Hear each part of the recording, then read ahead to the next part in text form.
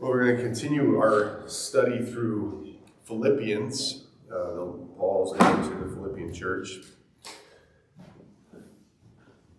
The series is called Life Worthy because I feel like that's the theme that Paul was writing to the Philippian church, like live a life worthy of the gospel. As followers of Jesus, we are people of grace through faith. And if that is so, then why do we tend to make following Jesus so much more complicated than it needs to be? We love to create more religious hoops for ourselves to jump through and everybody else that we encounter to jump through. And this has gone on from the beginning.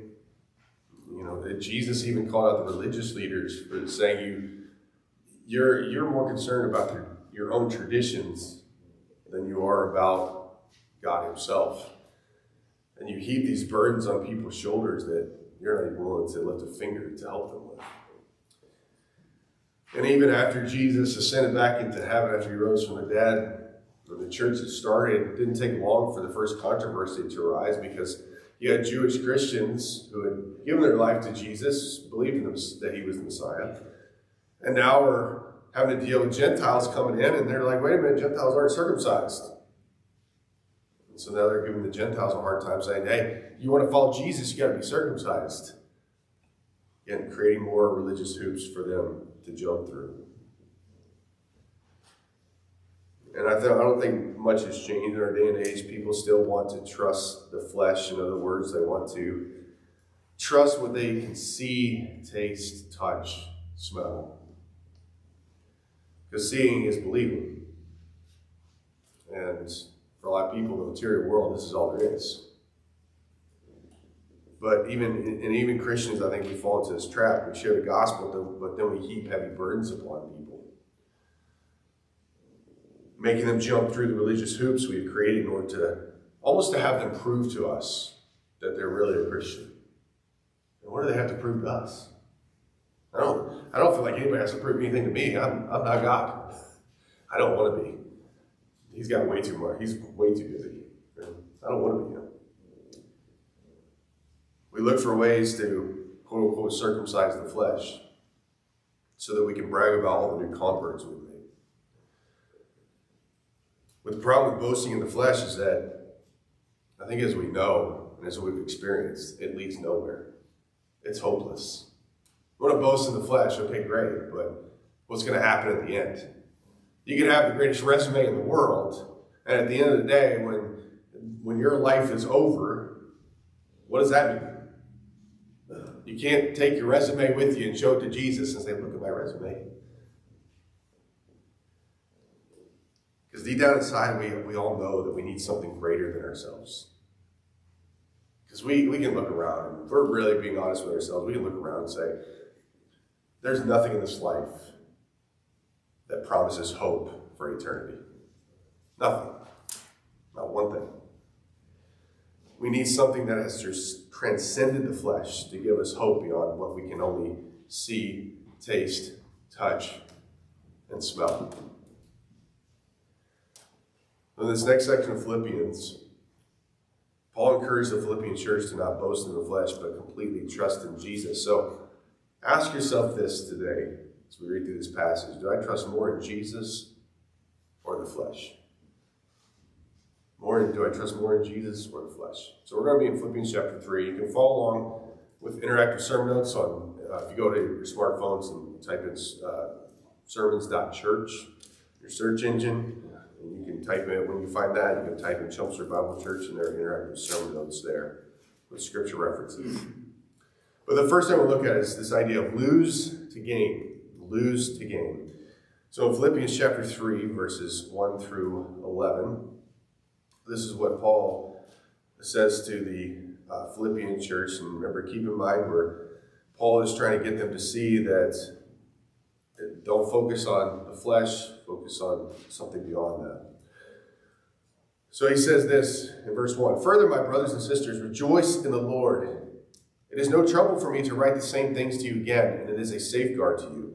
Watch out for those dogs, those evildoers, those mutilators of the flesh. For it is we who are the circumcision, we who serve God by his Spirit, who boast in Christ Jesus, and who put no confidence in the flesh, though I myself have reasons for such confidence. If someone else thinks they have reasons to put confidence in the flesh, I have more. Circumcised on the 8th day, of the people of Israel, of the tribe of Benjamin, a Hebrew of Hebrews, in regard to the law, a Pharisee, as for zeal, persecuting the church, as for righteousness, based on the law, faultless. But whatever were gains to me, I now consider loss for the sake of Christ. What is more, I consider everything a loss because of the surpassing worth of knowing Christ Jesus, my Lord, for whose sake I have lost all things.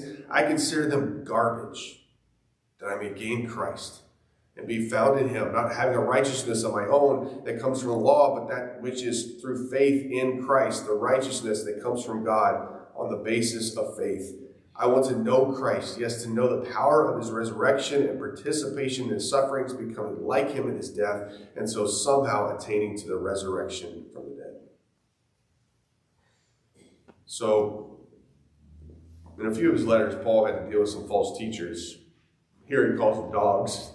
He doesn't have kind words for them. But it was these false teachers they're called Judaizers. And they would come in, these Jews who actually didn't believe in Jesus, but they would tell these Gentiles and say, oh, you want to follow Jesus, then you got to be circumcised. And all they wanted to do was just boast in their flesh. Say, look, I got another one circumcised, got another 10 circumcised. That's all they wanted to do. There were these Jews who didn't get the memo from the Jerusalem council that you read about in Acts 15. Because Paul and Barnabas came from the mission field amongst the Gentiles, sharing about all these Gentiles who were coming to Christ. But the problem was the Jews in Jerusalem and some other Jews were saying, well, they got to be circumcised. They got to go through the religious hoops. If they don't go through the religious hoops, then they're not really Jewish. And they weren't understanding that Jesus fulfilled the law. We're part of the new covenant. So the Jerusalem council had to get together. Peter and the other apostles, they had to discuss this, and they finally decided, look, Gentiles don't need to be circumcised. That's not what it's about.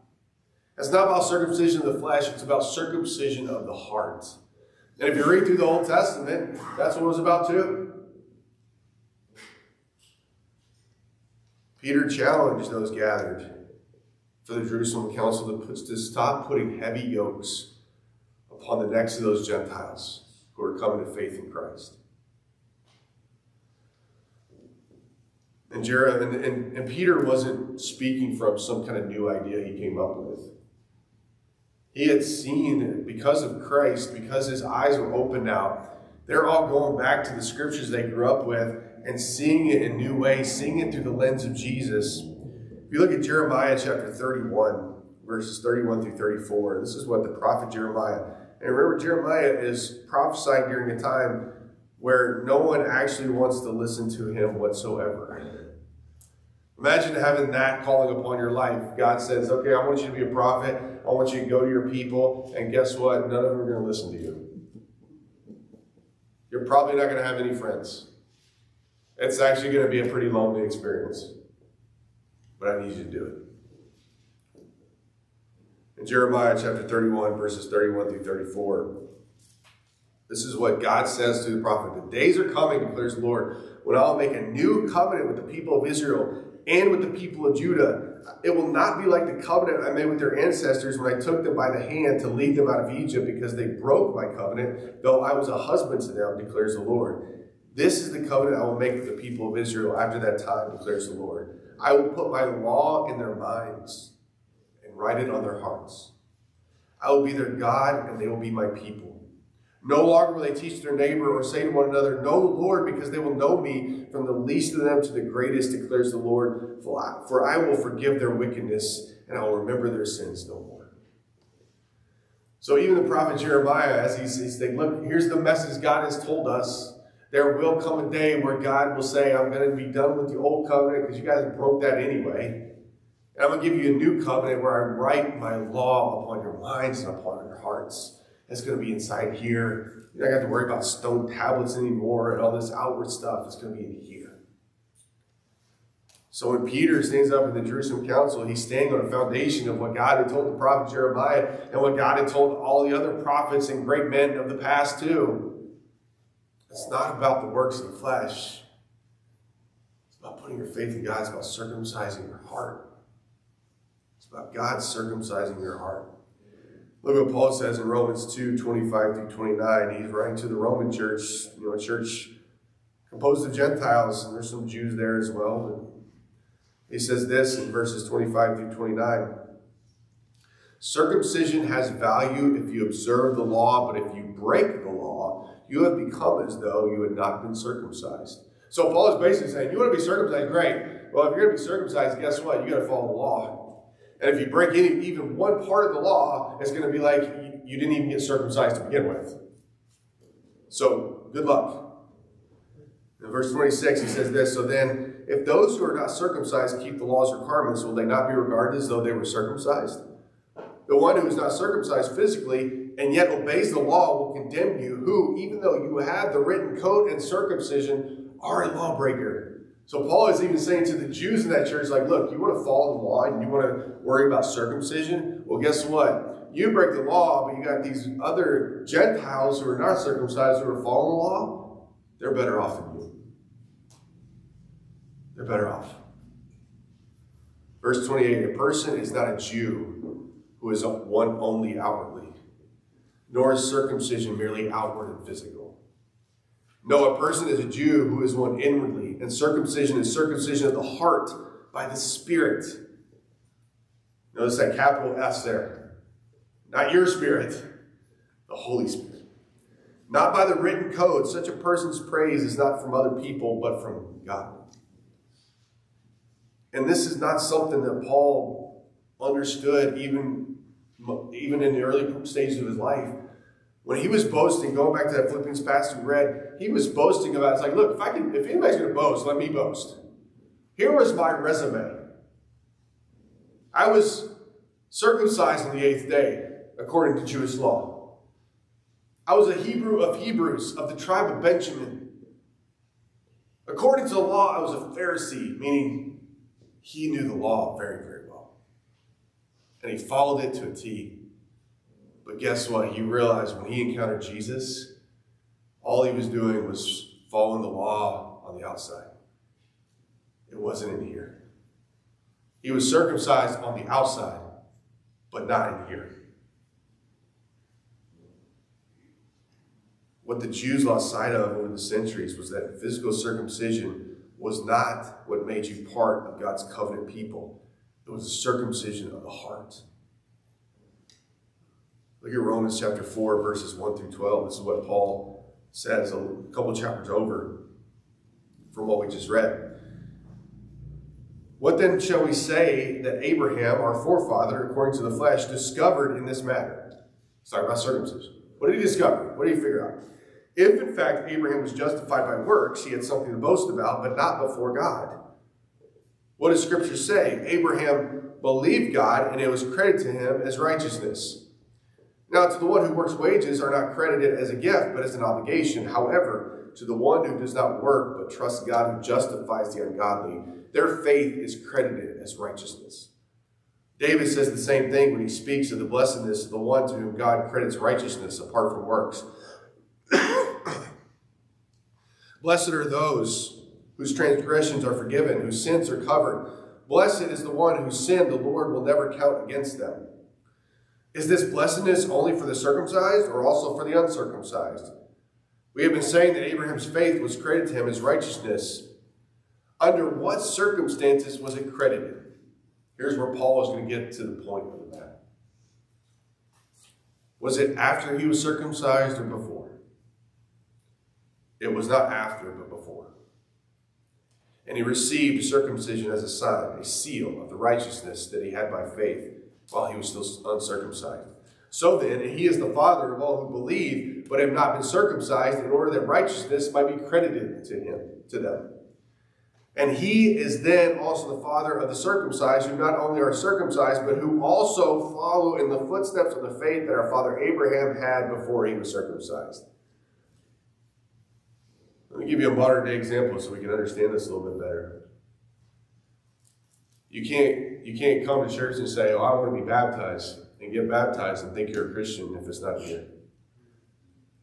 Baptism doesn't save you. That water does not save you. That water is an outward sign of the inner change that's in here. Should you be baptized? Yeah. So you can share with everybody else and say, I am a follower of Jesus now. You don't become a follower of Jesus when you get dunked in the water. You become a follower of Jesus before you even get in the water. So when Paul says, look, I got some news for you, my fellow Jewish people. Abraham was considered righteous before God because he believed in God, not because he got circumcised. The circumcision happened after. It's like, you want to be like your father Abraham? Then believe in the one that God sent. Believe by faith.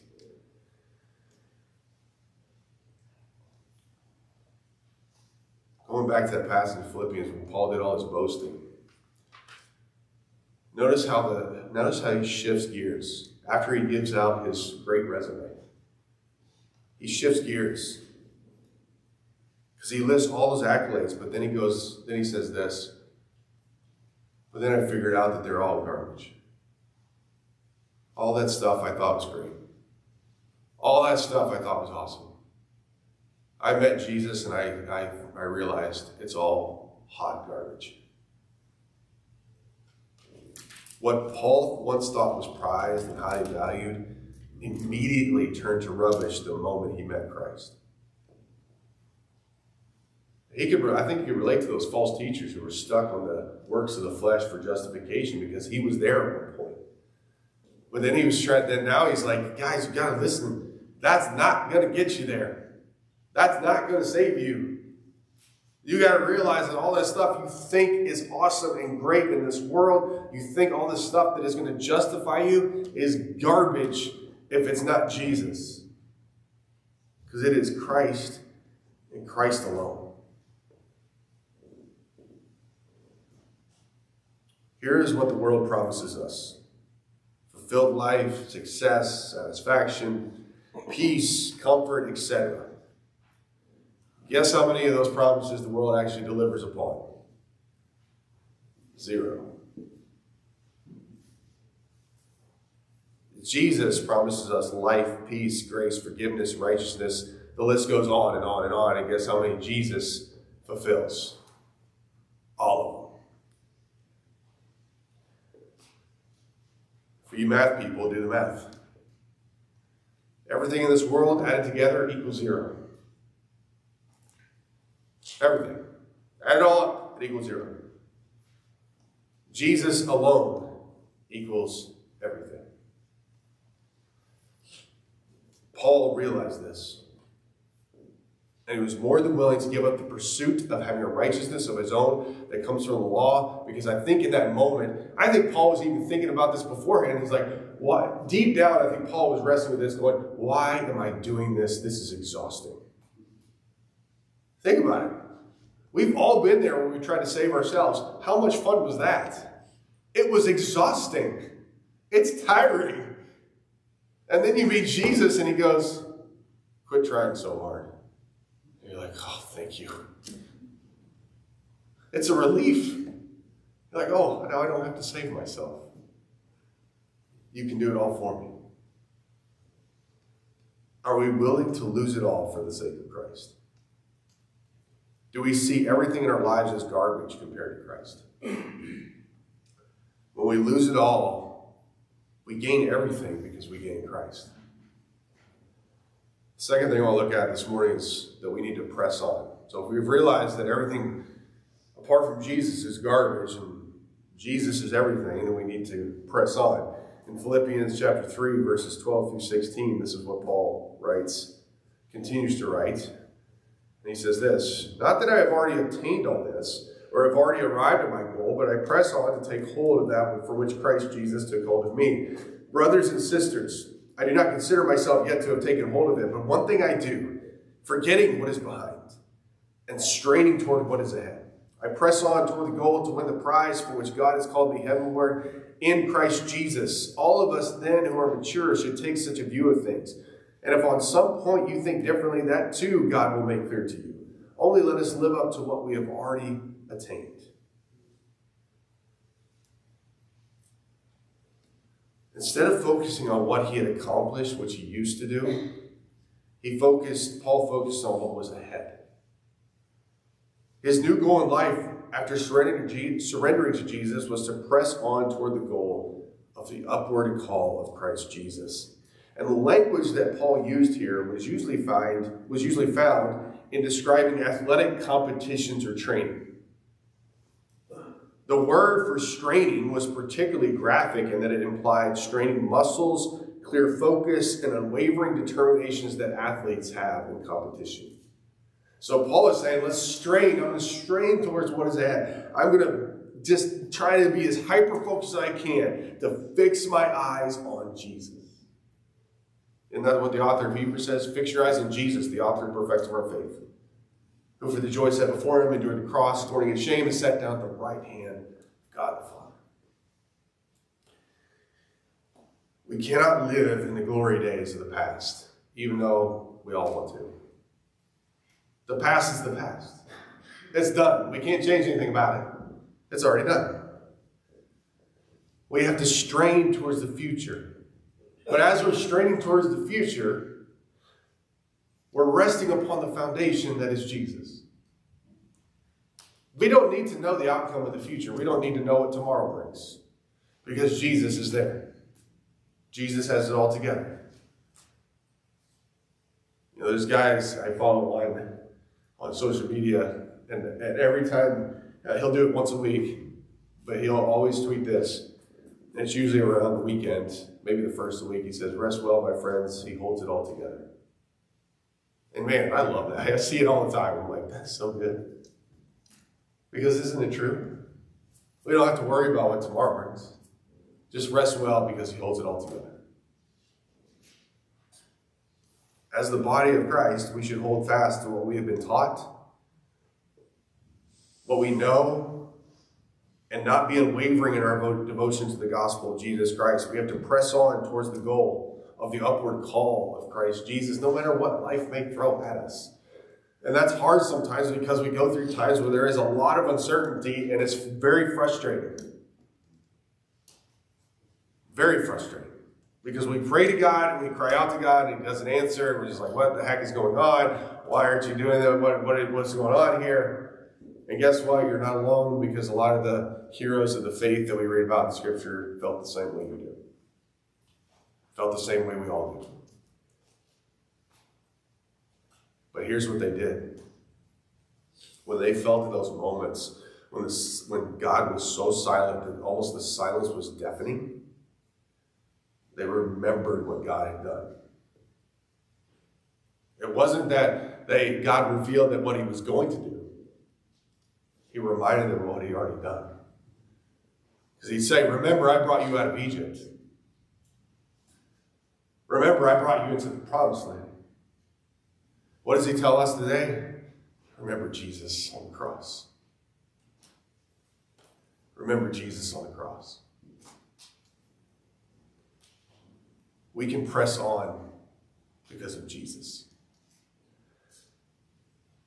Last thing we'll look at is this idea of standing firm. So if we can press on as we're going through this life, let us stand firm, because there's going to be times where we need to. So Philippians chapter 3, verse 17, going into chapter 4, verse 1. It says, join together in following my example, brothers and sisters, just as you have us as a model. Keep your eyes on those who live as we do. For as I have often told you before, and I'll tell you again, even with tears, many live as enemies of the cross of Christ. Their destiny is destruction. Their God is their stomach, and their glory is in their shame. Their mind is set on earthly things. But our citizenship is in heaven. And we eagerly await a Savior from there, the Lord Jesus Christ, who, by the power that enables him to bring everything under his control, will transform our lowly bodies so that they will be like his glorious body. And in chapter 4, verse 1, therefore, my brothers and sisters, you whom I love and long for, my joy and crown, stand firm in the Lord in this way, dear friends. Paul gave this final warning about these false teachers, and he said, look, don't listen to them and don't worry about them, because their destiny is destruction. They're going to keep doing this. If they don't give their lives to Jesus, they don't turn to Jesus, that's where their destiny lies. Don't worry about them. Ignore them. They're enemies of the cross of Christ. These false teachers were more concerned over circumcision and what food you could eat or not eat than surrendering to Jesus. And Paul gave the Philippians this encouragement. Our citizenship is in heaven. That's where we belong. We belong where God is. We're passing through. We're in the wilderness wanderings as our ancient ancestors, the Israelites, went through after Egypt. We're in the wilderness wanderings right now, but guess what? The end of the wilderness is what? The promised land. And that's a promised land that's better than the one the Israelites experienced, because that's a promised land that will last forever. And we can be easily distracted by false teachers today, because they're alive and well, even found in the church. And if you're listening to a teacher that focuses more on material blessings, I've listened to some of these guys, and I'm like, man, I can listen to you for 10 minutes and never hear you say Jesus, sin, the gospel, anything. If you're listening to somebody who focuses more on material blessings from God rather than Jesus himself, stop listening and never go back.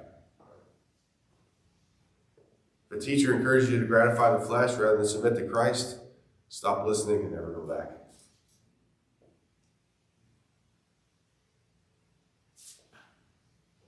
Ephesians chapter 6, verse 14, Paul says this to the Ephesian church. He says, stand firm then, with the belt of truth buckled around your waist. Stand firm then with the belt of truth. What's the belt of truth? It's the gospel, it's the word of God. We stand upon that. That's what holds us up. That's what helps us to stand firm with that belt of truth. Let me ask you this. Is Jesus enough for you? That's the question we should constantly ask ourselves, especially in our day and age, because the false teachers love to preach Jesus and. Jesus and you just fill in the blank. Give your life to Jesus and he will give you a mansion. Give your life to Jesus and he will give you lots of money. Give your life to Jesus and he will heal all your diseases. Can Jesus heal? Absolutely. Can Jesus bless? Of course. But I just like to, maybe I'm too simple, but I like to say, just give me Jesus and that's it. If I get everything, if I get other stuff, great. But just give me Jesus. That's all I care about. According to Paul, Jesus is enough. He said, don't focus on this other stuff. Jesus is enough. We need to stand firm in the truth that Jesus is always enough. And remember, Paul is writing this letter sitting in chains. He is never going to be free again. We know the end of his story. He would never get out of those chains. And yeah, he would interact with Caesar, Emperor Nero. But that interaction didn't go Paul's way. Paul's life was ended by Emperor Nero for the sake of the gospel. But if we could talk to Paul, if Paul could stand here today and we could talk to him and we could interview him and ask him, Paul, if you could go back and redo anything, would you redo it? And I guarantee he would say, absolutely not. Why would I? But Paul, your life was taken from you. You could have lived a much longer life and led more people to Jesus and experienced more of life. And I guarantee Paul would say, yeah, but Jesus was enough. Jesus was enough. The day I guarantee you probably say, when the day I met Jesus, I was good. Because whatever else happened was just a bonus. Every day was just a bonus. Because I had met everything that I was looking for in in Jesus. We got to ask ourselves, is that our attitude? Is that how we view things? If everything is taken away, is Jesus enough for us? So in closing, let's be like Paul and see everything, all these accomplishments, all this resume that we may try to build up. Let's see it as like, no, that's loss. That's garbage compared to Christ. It's nothing. It's worthless. If it gets thrown away, if it gets burned up, if it gets destroyed, so be it, as long as we still have Jesus. And we can press on that foundation. Because if we build our foundation upon the things of this world, remember, all that stuff equals zero. It's fragile. It doesn't hold us up. You think it does, but it doesn't. It's like doing those, like, you ever do one of those trust falls? You know, your friends are supposed to stand behind you and hold their arms like this and say, we got you. You know, you're supposed to do this and just fall backwards. Those are always fun, right? That's like a youth group thing. All right, let's do a trust fall, guys. Guarantee somebody's going to fall and bust their head. Okay? But that's how we are if we try to say, oh, you know what, Jesus, I'll just take the world because it'll catch me. Guess what? It ain't going to catch you. It's not going to catch you. The foundation isn't strong enough. Jesus is. And let us stand firm. Stand firm in the truth that we know of the gospel. Because that's what's going to last forever. Jesus said, this world may pass away, but my words won't. And why won't his words pass away? Because it came from his mouth. He is the eternal one. As Scripture tells us, he is the same yesterday, today, and forever. He will not change. Amen? Amen. Amen. Close out our service today. We're going to do